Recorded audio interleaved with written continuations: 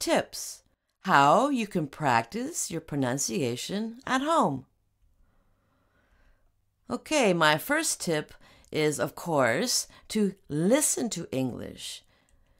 Listen to English songs, to audiobooks, listen to radio and podcasts, listen to short videos, and listen to TED Talks. I'll show you a TED Talk later, and you should listen to English every day.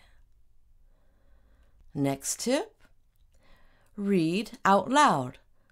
Don't just read in your head, say the words out loud.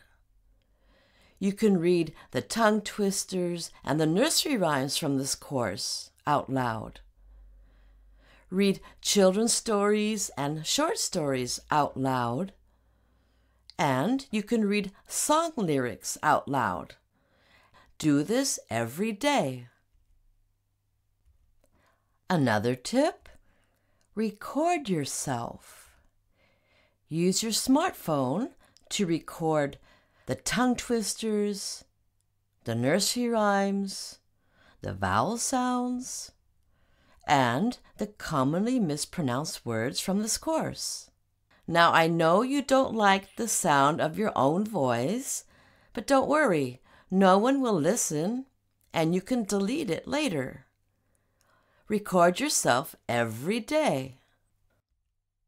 One more tip for you. Use a mirror. When you practice your pronunciation, look at yourself. Watch your face muscles and look at the position of your tongue. Look at the position of your mouth and the position of your lips. And of course, practice this every day, and you will get better.